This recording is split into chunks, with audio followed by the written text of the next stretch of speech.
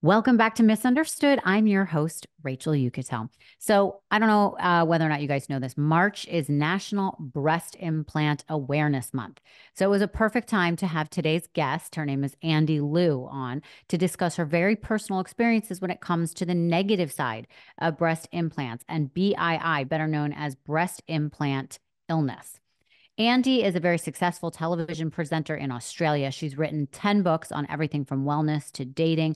A couple of years ago, she started to feel sick. She was tired. She had symptoms like brain fog, digestive issues, rapid hair loss. These symptoms can mean a million different things, of course, but she had this gut feeling it was due to her breast implants. She went from doctor to doctor and no one believed her. Luckily, she was her own best advocate and fought to be heard. In her memoir, Treasured Chest, Exposing Implants and Empowering You, she tells the story of how she turned her trauma into triumph and how she's speaking out to try and help other women do the same. Her experience was really scary, and I'm sure a lot of you will be able to relate. So many people get plastic surgery to make themselves feel better, look better, and feel more confident. And we talk about the dangers behind that idea and the actual dangers behind the surgery itself. It's a great episode. I learned a lot from Andi and from her research. We all just need to be more aware, and this episode is a great place to start. So sit back, relax, and enjoy my conversation with Andi Lew.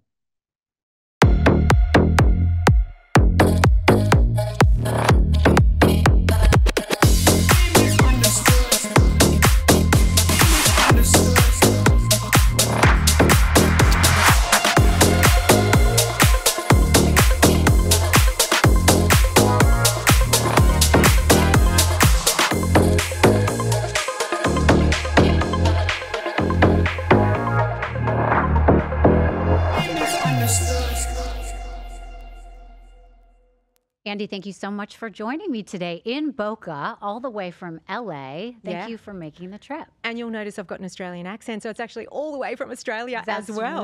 That's right. And it sounds so chic when you speak with that accent, so I love it. I like your accent, and I love Florida. Oh, you do? Yes. Okay. Yes. Well, the weather happens to be very good right now. It's all good. Yeah. It's all good. I'm so grateful that you're having me on Misunderstood.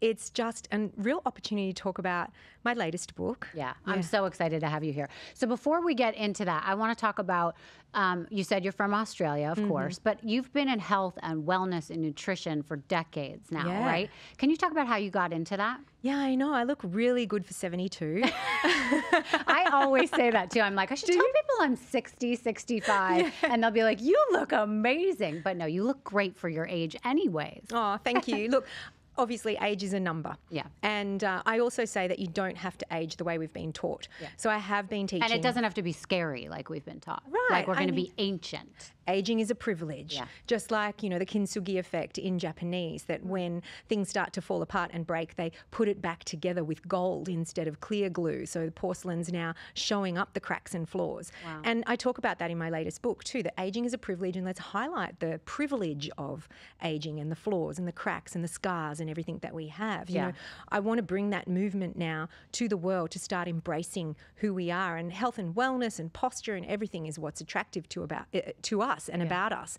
Our confidence level is also what's so attractive, and that's why even the title of your podcast, Misunderstood, we are so misunderstood as to who we really are and what makes us attractive. So in context to your question, yes, I'm 51 this year. I've been teaching health and wellness for 31 years professionally.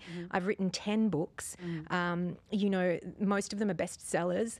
Wow. I'm also a podcast host. I was a television host for many, many years, radio as well in Australia.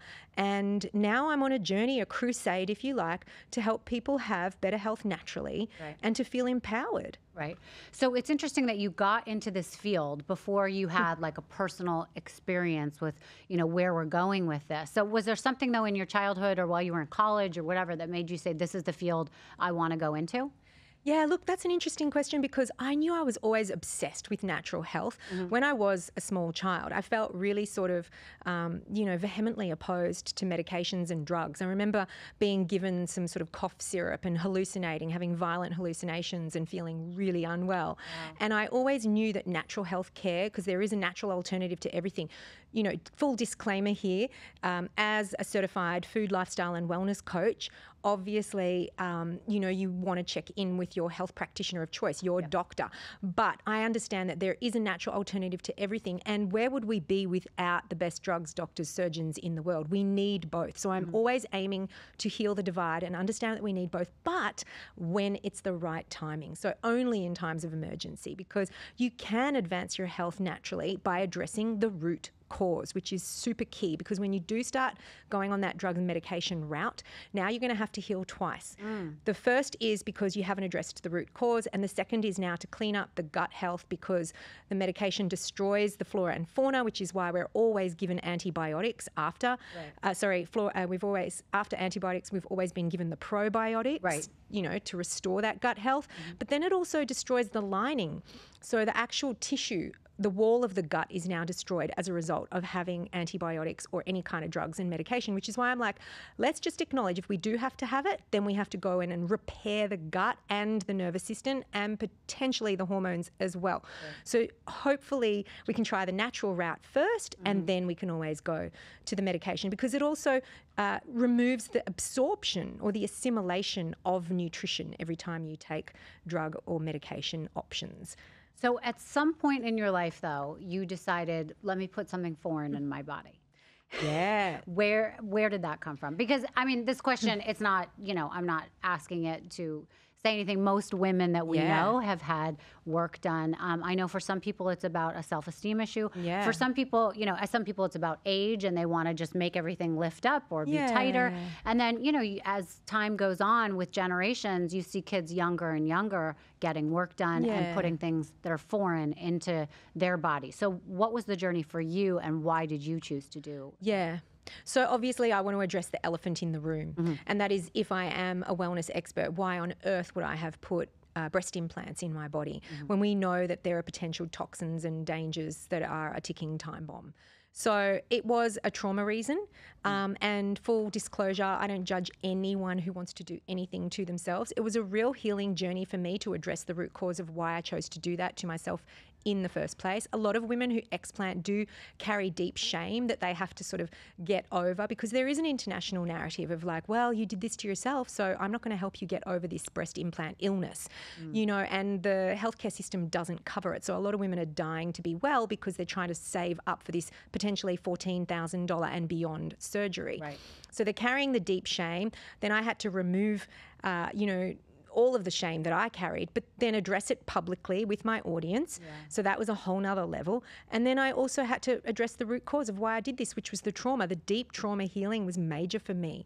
It was like a good year or two of psychologists, NET, neuroemotional technique, chiropractors, kinesiologists, and just anything and everything, hypnotherapy, to really remove that wall that I had up. So having the breast implants on me made me feel less like a prepubescent woman who was traumatized on that level, and then more like a woman with some sort of armor or protection shield over my chest. It's really hard to describe, but that's kind of what I was expressing to my healthcare professionals as what it meant for me, that helped me feel safe, if you like, in an intimate space. Right. But everybody has their own story. Right. And I realized when I went public, I wasn't the only one.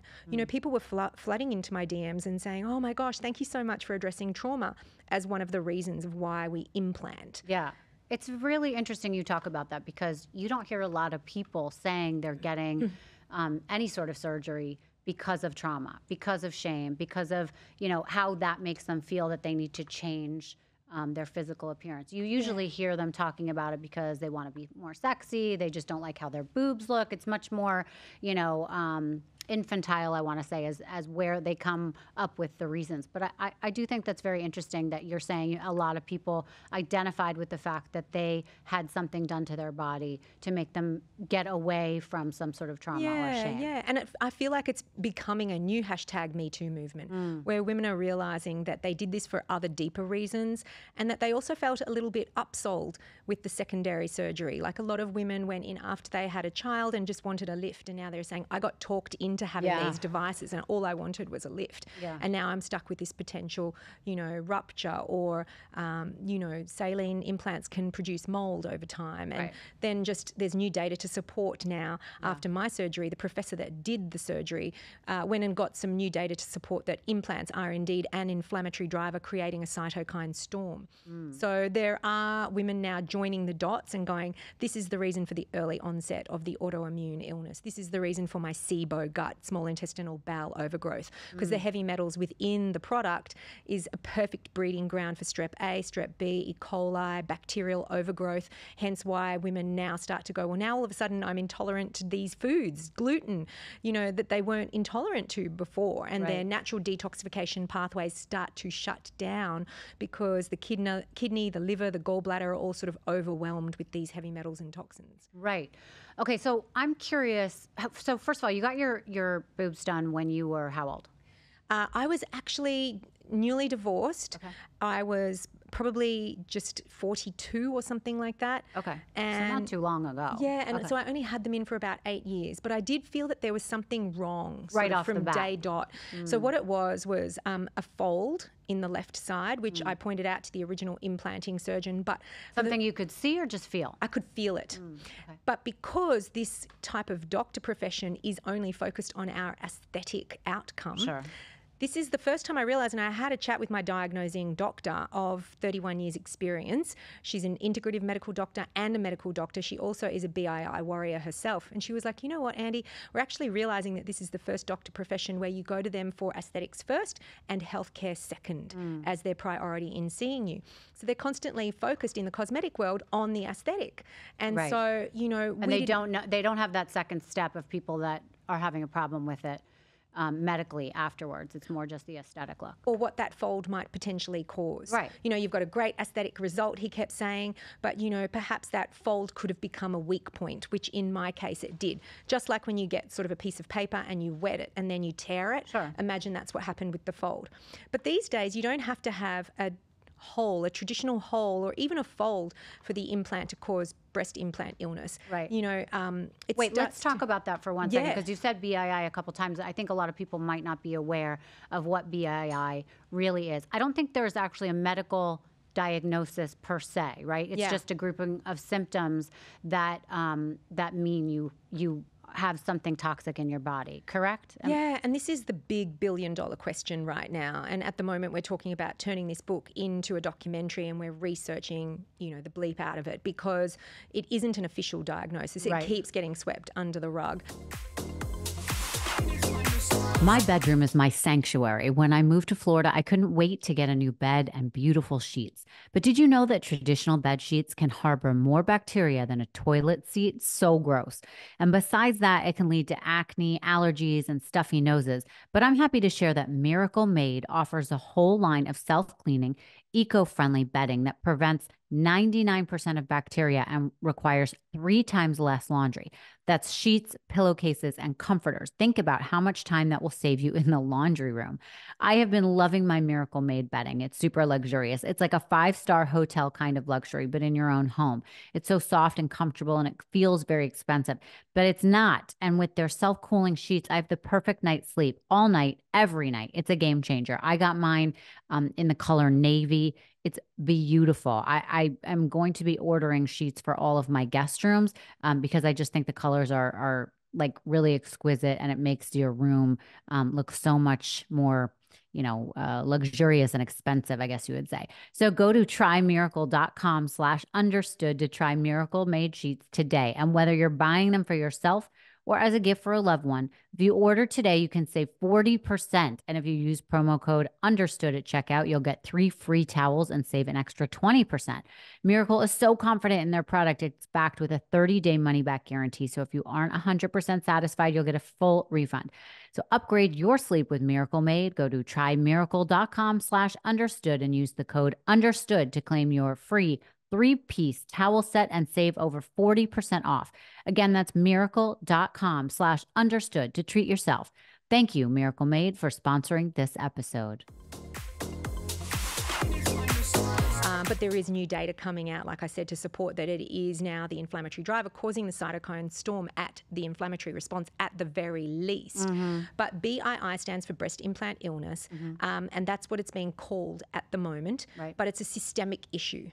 Yeah. And the symptoms are fatigue, joint pain, dry eyes, brain fog. Were those the symptoms you were experiencing? I had them all. I also had SIBO gut, so the digestive issues, inability to sweat, loss of libido, rapid hair loss. And this accrued over 8 years? Like, did you see it right at the beginning, or did it get worse and worse for the years you had it? This is going to sound so crazy, but it was getting worse and worse towards the end. And also when we sort of went from this sort of 4G world to the 5G world. And what I'm learning is that a lot of people are saying that the heavy metals are actually interacting with the radiation. So when that ramps up, it created that brain fog or that tinnitus, that buzzing. So I was like feeling like I had this, like, I felt like I wasn't on the aeroplane with that zzz. Yep, it felt like I was the aeroplane. And it was so hard to describe. And so many other women feel like they had that radiation buzz as well. So as soon as the implants were removed, I'm telling you, that tinnitus and that buzzing sound just went away instantly. So I want to hear about your journey to actually deciding to get them removed. But I do actually want to share a story with you, because it really reminds me of something for me. So I have, I'm 49. I've had my boobs done a bunch of times. Oh, did you? More than once? I'll be honest. Yeah. So I started small, then I went a little bit bigger, then I moved to Vegas, and I was working in Vegas for many years, and I went very big. Then I went smaller, because as my life developed and I was no longer living in Vegas, as someone who needed to look that way aesthetically, it became ridiculous looking. So I had them made smaller. Then what happened like 2 or 3 years ago during COVID, I started to have a lot of pain in my shoulder. I thought it was my shoulder. And then I realized it was kind of on the side of my breast. And I thought maybe in my armpit. And for maybe 6 months, I kept, thinking it was a rotator cuff. I kept thinking there was something going on, within my body up here. But I felt feverish and I didn't feel right. Long story short, I finally went to see my doctor, my breast doctor. The original implant. The original doctor, who, as you're saying, had nothing to tell me. They were like, they did an MRI. I had an MRI done. Right. There was nothing in the MRI. And he said, if you want to go get another, if you want to go get them redone, you can do that. Well, I went to a reconstruction guy down here in Florida, a really great guy. And long story short, when he looked at me and felt around, he's like, I believe you have a rupture. I believe it's, imperative we do this very soon. I went in 2 weeks later, you have to get the blood test and all that stuff. So I did that. And then I went in 2 weeks later, and he ended up, instead of just doing one and fixing it, when I came to, he's like, listen, I had to redo both because this one was so ruptured that I was worried about the other one, or that it may rupture, and I got them both done. Yeah. So I do remember that was the hardest recovery I had, because it wasn't an explant where they took them completely out, Was the rupture also, was there a gel bleed or anything going on there? Yes, there was a gel bleed, and they had to do a lot of scooping and a lot of from the scraping. lymphatic system. Exactly. So my recovery, I used to be able to get my boobs done and like go for a walk the next day. Like I was like surgery, queen. Like I knew how to do it. The pain was not an issue. I never had to take pain pills. It was like an easy walk in the park for me. It was so hard to recover from that. And I spent months not feeling well. And I started to research BII because I started to feel like something was not right. Now, I will say I still have my boobs. I did not end up getting an explant.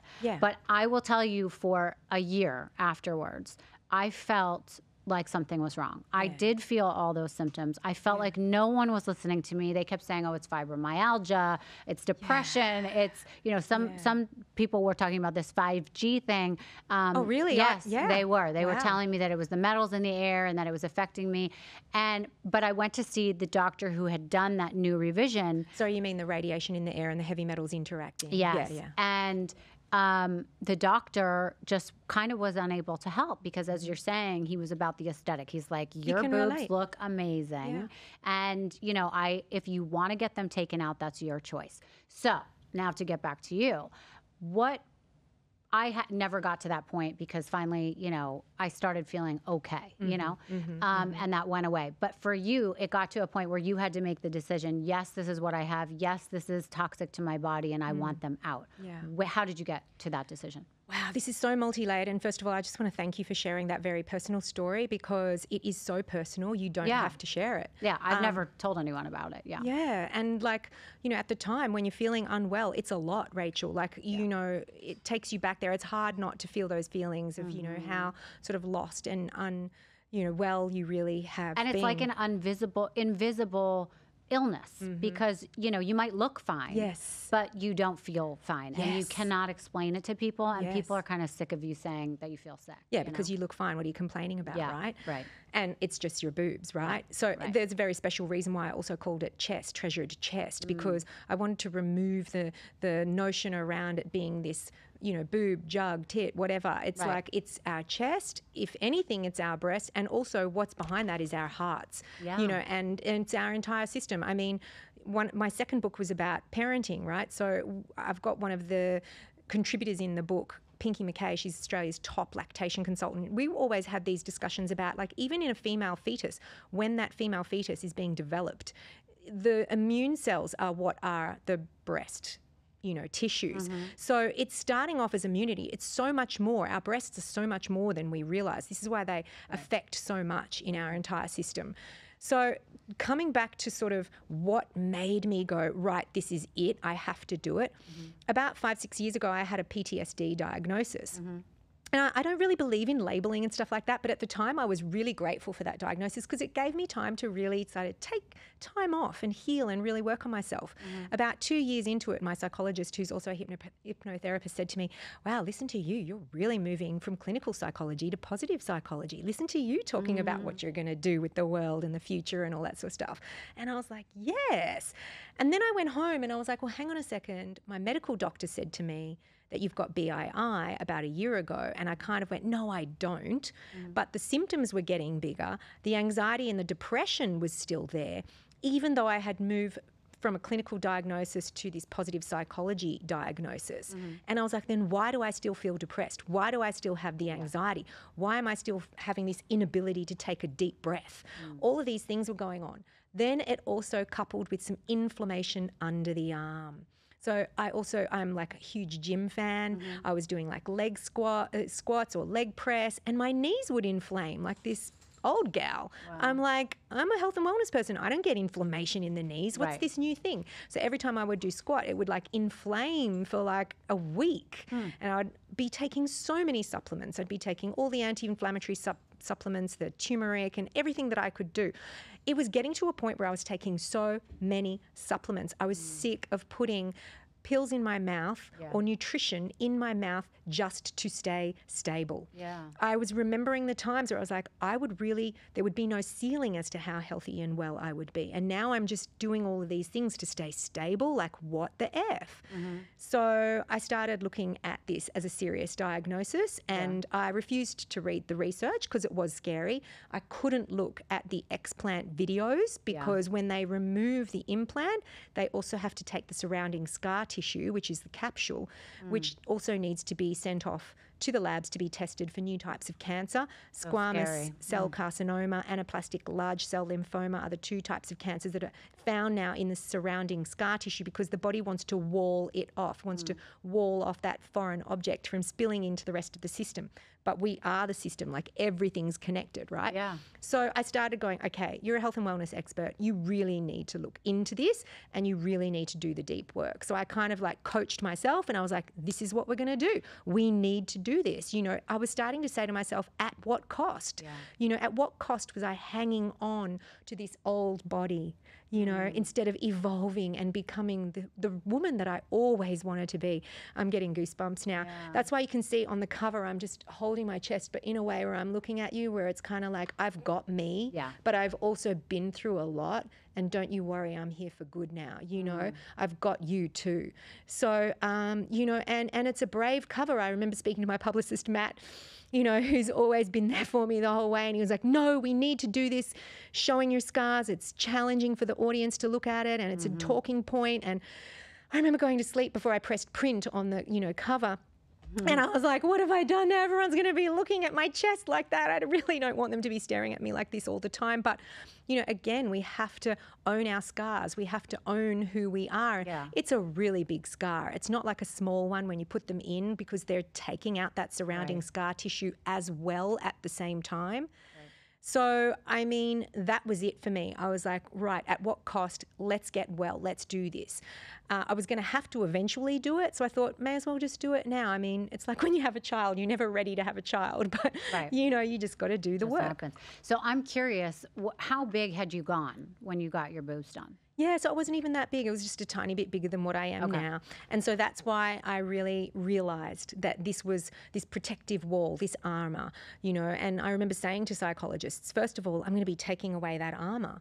Second of all, so I'm really exposed now. My heart's really exposed to my future lover, you know. And the other thing was, the scars to me were like war wounds. I didn't want to have the lift. I didn't want to be upsold the secondary surgery.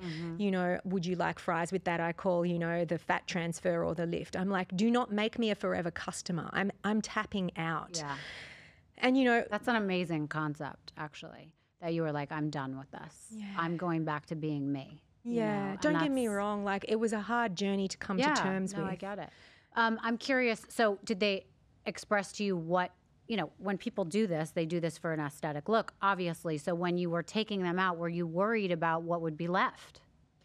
100%. But the terminology saggy is a really good one to exploit. Okay. Because in America, I understand, in Australia, you're not allowed to use the term mummy makeover or mommy makeover. Oh. Yeah, it's very derogatory, like just because a mum has had her body put through something. So in their social media campaigning and everything, it's illegal to use that term when they're selling any cosmetic type of surgery. Oh, interesting. In their marketing. It's still allowed here in America, which got me thinking, like, why is it allowed? Why do we, you know, call women saggy? Why do we say they need a makeover because they're now a mum?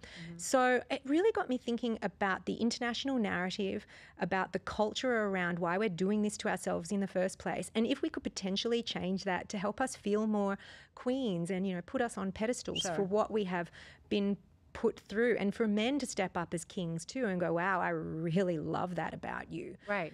So were you dating someone at the time? Like, I was seeing people here and there, but no one serious. I think it was a real time for me. I'd also lost my libido, full stop, because it was just making me so unwell. At one point in the shower, I felt something move and slip into the rib cage. I freaked out, and like, because it was starting to contract. That's called contracture. And because I was in stage 2 contracture, 6 surgeons and an MRI kept saying, you're fine. But I knew something was wrong. Right. I knew I was buzzing and I was gel bleeding and this was a fold and it was moving. And so they were like, well, we've got time. So the sad thing was that I wasn't triaged. It should have been a case of 911, get her to the ER now. Like, you got to go into surgery straight away, right? Who knows how long my silicone was bleeding into my system. Yeah, and it could kill people, right? I mean, talk about that there are serious ramifications for people that just let this keep going. Women are dying. Millions of women are dying a slow death because of this, because their bodies are starting to shut down. I get daily DMs still, because I went on the Today Show and that video is still circulating. Hopefully this one will too, and we can help women have regular checkups and things like that. But, you know, it's getting to the point where women are going, I felt medically gaslit. I'm being told that I'm fine, but I'm not, you know, or I'm being told that you're going to look saggy, like I got told. So let's go back. And there's so much to that. There's psychological and mental. Like, they're nervous they won't be attractive anymore. They're nervous their husband won't find them attractive, or they won't, if they're single, that they won't be able to get someone to love them if they look different and not like what you see in the magazines or how you want to see yourself. I totally get that. And I think it's really important what you're saying about, you know, being your own advocate for your mental health. I mean, and for your mental health, your physical health, no one knows you better than you. You've lived with your body. You know what feels right. You know what doesn't feel right. And, you know, another story I'll share with you that I haven't really spoken about is that for years, I had headaches and backaches. Very terrible. This is unrelated to plastic surgery, but, you know, and even since I was like 4 or 5, you know, I had very bad headaches. And eventually when I turned 40, I was getting, you know, injections into my back for how painful. Like cortisone? Yeah, cortisone, for how much pain I was going through. And eventually they did an MRI. And one doctor said, I need to get a second opinion before I give you this minimal surgery, but, we'll do it in the office. And I lived in New York at the time. I happened to go to a guy who was the surgeon for the Jets and the Giants.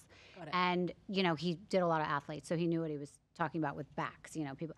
And it happened to be a friend of his. So I went into his office to get the results, and I thought I was just picking up my results to take back to my doctor to say, okay, we can do this now. Got it. And he looked at me and he said, you don't need back surgery, you need brain surgery. Ooh. And I froze. I was like, what do you mean? Mm-hmm. And he's like, you have Chiari.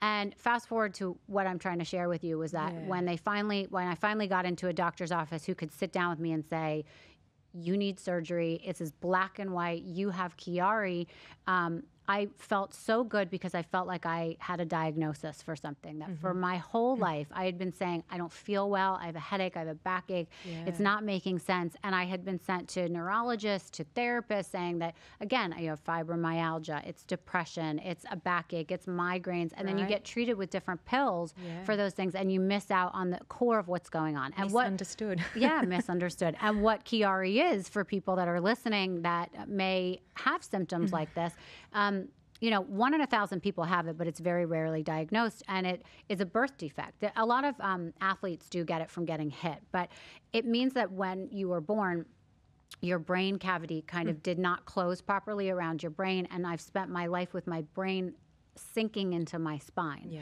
which gives you the symptoms of headaches, backaches, word flipping, like almost like playing charades, like I couldn't finish my sentence some of the time, and then tingling in your hands and your feet. Now, these are symptoms that many people have, and are not sure, they think that they're all sorts of different things.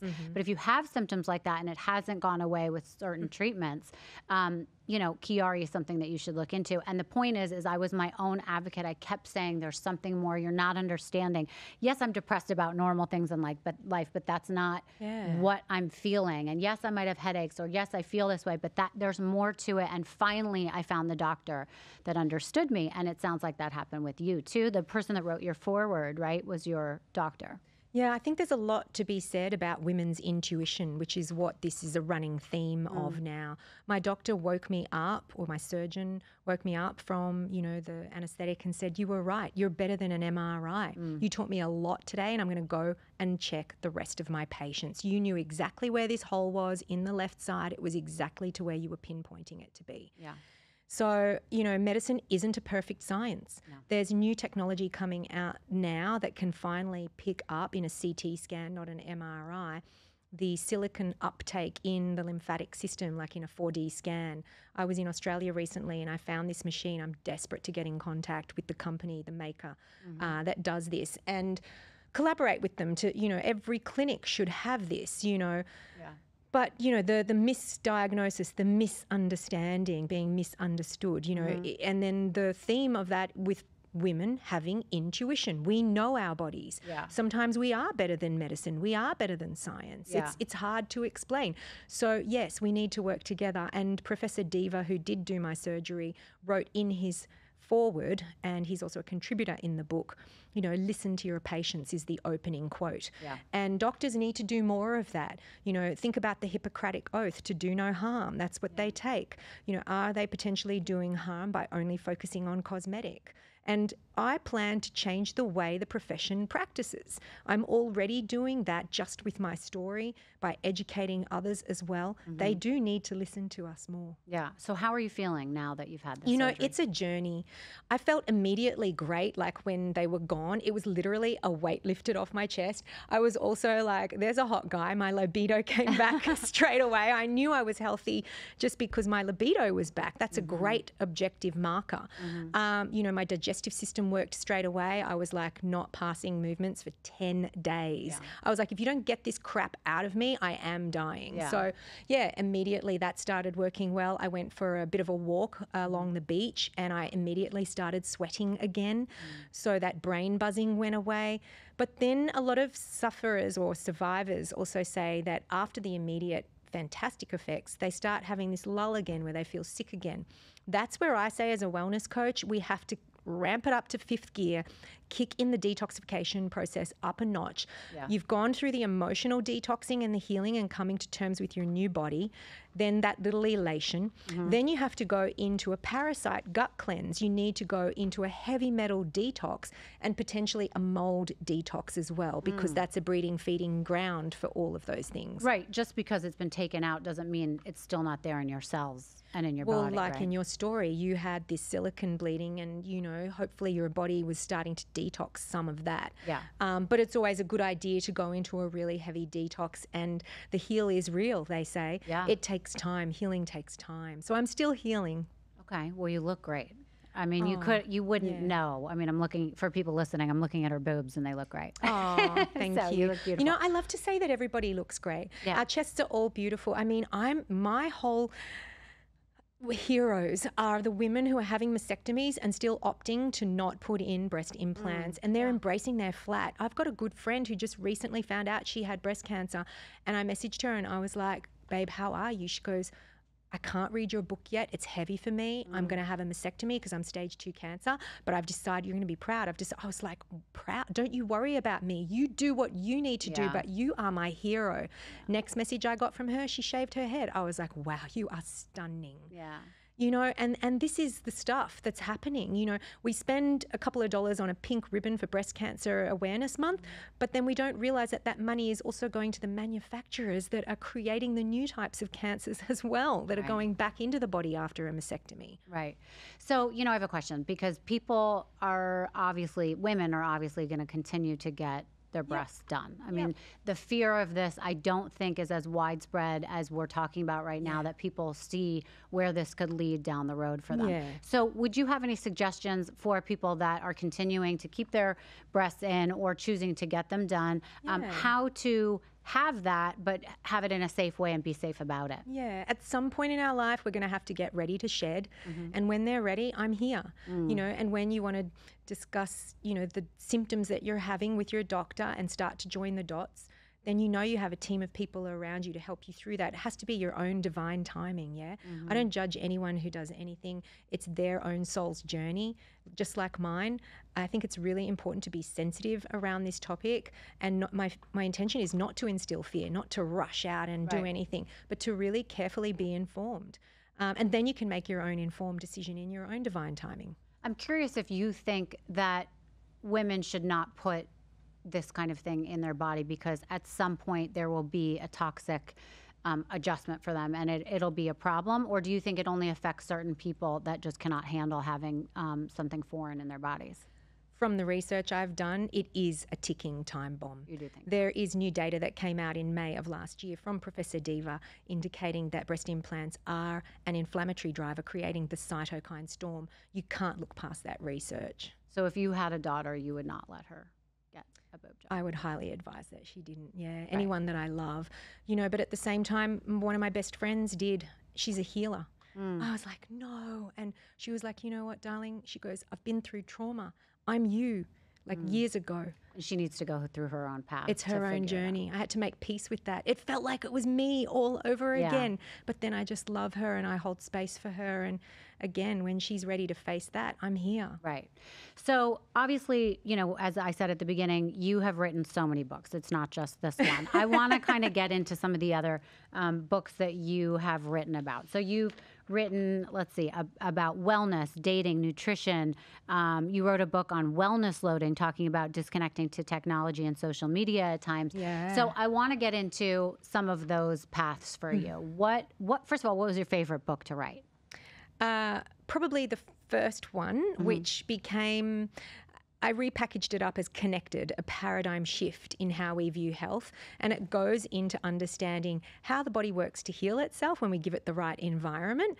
And yeah, that's available on Audible now. So it's the most fun book that just continues to sell. Right. It's not the one that got the most publicity. So the one that I had the most fun with my publicist was #InstaLovers. Yeah, tell me about that. Digital dating, DM disasters, and, you know, love stories, but sliding into the DM. So that was born out of that sliding into the DM culture. And also, you know, nobody had written a book of rules about dating apps. So I did as a newly divorced woman, and had so much fun discovering what the flaws were and how to weed out the weirdos and keep them safe. And okay, wait. So we need to talk about that for a second. It's a great book. So I have to read that. That's great. Yeah. So first of all, is there one app that you think is better than the other? I mean, there's so many out there now. It's hard to know where to look. That's right. And it keeps changing. But I think that there's different apps for different age groups as well. So I feel like, yes, you will probably get more guys in their sort of 50s and stuff like that on the Tinder app. And I feel like it's because they don't realize when they become newly divorced that there are other apps like Hinge and Bumble. Oh, that's so funny that you say that. So you think they're not used to it. They don't know, so they go on Tinder because they've heard of it. Tinder got a lot of good and bad exposure when it first came out. It was kind of the pioneer of the profession, right? So I feel like that's my theory on why there are a lot of men like that. But then they don't always behave correctly. So if you want like a quality connection, I do find that there is a little bit of better behavior on Hinge. But if you're in your like 20s, 30s, late 30s, maybe early 40s, I still think Bumble's a great one as well. I'm just not a fan of how the women have to do the reaching out first. The theory is that, you know, she's in control. But from my research, I've also found that it emasculates the man. They can't do anything. You know, and they want to be the one to also instigate, and they're sitting there waiting with their hands tied for a woman to call the shot type thing. But what I have found is since I've written the book and discovered all their flaws and said, this is what you need to do. You need to verify them. You need to, you know, find out their other social media. You need to have a video call before you meet them in real life. All these sorts of things to keep you safe. The apps have started to step up. They've included verification. There's now voice notes, videos, all that sort of stuff to check that the person's real. My biggest tip, though, to keep you safe is if you're asking for their other social media account, for example, you said, show me your Instagram before I, you know, keep talking to you because you don't want to be talking to a catfish. A lot of people have also, you know, rigged that system and created an Instagram account where they've, oh my gosh. If you look through the photos that they have uploaded, so they could create a fake Instagram account to go with their fake dating profile account, just make sure that you're watching who are the people that are interacting with them underneath, if they're real people. Because if they've got no likes or a bunch of likes and no comments and all of the photos on Instagram have been uploaded within the space of a week, then you know they've just quickly pulled that together, right? So yeah, just keep it in mind. I also have found that if you do a little research on these people and you see who they're following or who they're liking their things, you know, if it's a group of women that are all in their 20s and they all look a certain way, you can tell that they're out for one thing, right? I'm looking for someone who's like marriage minded and monogamous and wants to be in a real relationship. So to me, I would not date men like that. So there are red flags that I can see automatically. But I will, you know, it's very funny. My daughter, who's 11, just last week, her friend was over and they were in the room doing something. And finally I went in and I said, what are you guys doing? They were giggling. They had created a profile on Hinge. And I was like, what? What do you mean? And they did it. They found some kid's picture off the internet and created a whole fake profile. And they already were getting messages from people. So of course, I deleted it for them, Good right? mom, But they were like, Mom, see how easy this is? You got to be careful when you're dating, you know? And I had never really thought of that, like how easy it is for people to just fake everything, you know? So I find that to be really, really scary. Well, for somebody like you with a public profile, I would only suggest you get on something like Raya. You know what's funny? I've been on Raya's waiting list for 7 years. Well, I'm going to add you and we'll make that speed up. Okay, because I don't understand. I think they have like my wrong Instagram and I don't know how to fix it. And I can't just delete the whole application and start over. But every time I like go back on to look, it's like I see that it's still on this waiting list. And I was like, this is ridiculous. Look, girl, I don't think you're going to have any problem in the dating field. Well, I mean, I'm very picky. And I think you are probably too, and we have children, and we have a whole life going on, and you're in the public eye too now. And it's like, you know, you kind of don't need a man for a lot of reasons that maybe 100%. When we were younger, we thought we did, or we thought we were going to be in love for different reasons. So for me, I really want an asset. I want someone who's like a teammate. I want a witness to my life, and someone who's going to make a difference, as opposed to someone who just, you know, is there because they're there. I want someone that's smarter than me sometimes. I feel like I have to be the smartest one all the time. And that's exhausting. You know, I want to be the female once in a while. I want to be the one that just gets to show up and be cute, whatever. But that's never that, where I can show up. It's like I'm always, I'm the man and the woman in my life because I'm a single mom and I take care of my daughter. And, of course, her dad is in the picture, but I have her most of the time. And it's, there's a lot. There's a lot that we have to do to make our lives fulfilling without a man. So to have some man step in the picture, they better be really spectacular and extraordinary. I feel like you're calling it in. It's coming in for you this year for sure. Oh, well. And at the same time, I just want to address how healthy it is to flirt. Yeah. It's great for the oxytocin. So while we're on that, superwoman, single mom, playing this crusade and helping others journey, it's really important to kind of just say, I'm going to have a flirt today, or I'm going to tell someone that they've got a beautiful, personality or whatever, and just really do that for others so that you can feel good in your oxytocin release and your serotonin and, decreasing all of those stress hormones just by having fun, like flirting. So bring that into your life and get that happening. And you don't have to find it on a dating app, but it's just one of those other tools in your bag of tricks, because I feel like it helps you with the flirting muscle. Yes, it exercises that, so that when you're in real life and you're kind of like, hey, how are you? Because you're already doing it. Do you know what I mean? Yeah, but it's so true, because a lot of people don't show up in their life and seem available. I've had some people on the show that have talked about dating tips and relationship tips. And if you think about it, when you go to the supermarket, you have your hat on, your sunglasses on, you're not available for people to come up and talk to you. So it's kind of just making yourself more available. Okay, before we end this, I want to talk a little bit about nutrition.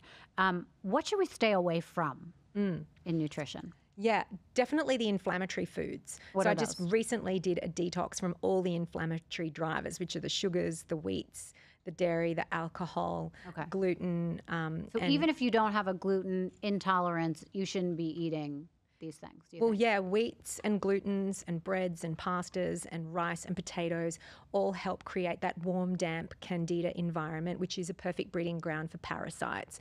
And so, we all have parasites, but it's just really good to do a detox once or twice a year. I mean, your body can just take a break for a little while. There's nothing wrong with that. Just reset the nervous system, the immune system, and all that sort of thing. So I'd definitely say detox from parasites and heavy metals a couple of times a year if possible. And then just generally, if you can kill it and grow it, you should eat it. Food that is alive gives you life. So that's not necessarily a Paleolithic concept. You can be a vegan too, but I'm talking about eating fresh, live, whole foods.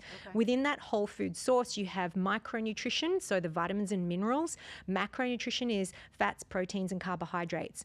That's a fitness thing. You can be fit, lean, shredded, but it doesn't necessarily mean you're well. Are you fertile? So that's like a bodybuilder concept, but it's not a wellness concept. So the wellness concept for things like anti-aging and immunity and all that sort of stuff is to make sure that your micronutritional uptake is there, and at the same time have a great working nervous system, gut health, and hormones with things like chiropractic or detoxing off the technology, having quality sleep, mindfulness, all of those things to allow the maximum assimilation of nutrition. Because you could have great organic foods and things, supplements, but if your assimilation or ability to use that nutrition isn't there, you may as well be peeing it out. So it really is a holistic look and response to how we treat our bodies, which is this fun, ongoing life journey. Yeah. Do you believe that people should take a break from drinking? Or do you believe in one glass of wine a day is really healthy? Yeah, having a break from anything's great. But I also found that, having a glass of organic, preservative-free red wine or whatever it is that you want to do, once a week when you're unwinding can also be beneficial. You have to kind of weigh up the, reason for your drinking. Am I doing it when I'm feeling good, or am I just wasting myself? Think about the term getting wasted. You're just wasting your life. Yeah. Well, that's really interesting to think of it in that way. Okay. All right. So people can get Treasured Chest at Amazon, right? And do you have a website where people can look up your book? Yeah, because Amazon actually do keep hiding it, blurring the image, sensitive content. So if you can't find it there, it should be there on Kindle. But if you can't find it there and you do want to get a signed printed copy, it's on my website, andilew.com. Okay, perfect. Spell your name. ANDILEW, like Lewis.com. And because you've written so many books and you're so good at it, can we expect another book out of you in the future? I know. It's like, what am I doing?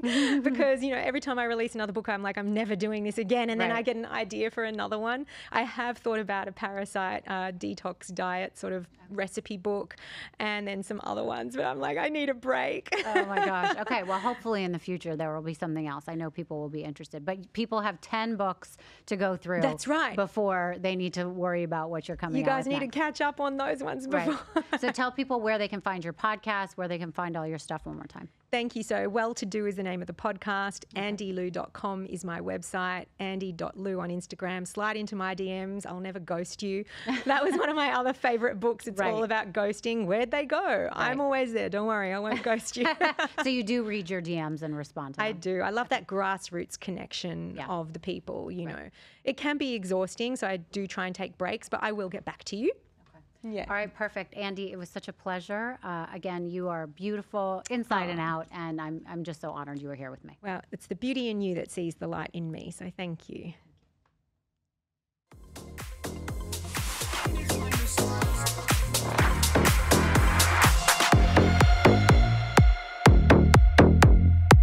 Thank you so much for listening to Misunderstood. I'm your host, Rachel Yucatel. Please be sure to subscribe to the show and give us a 5-star rating and review. You can support the show by joining our Patreon at patreon.com/misunderstood with Rachel Yucatel. Do you have ideas for the show or want to reach out? Email us at info misunderstoodpodcast@gmail.com. That's spelled MISS understood. Thank you so much, and I'll see you next time.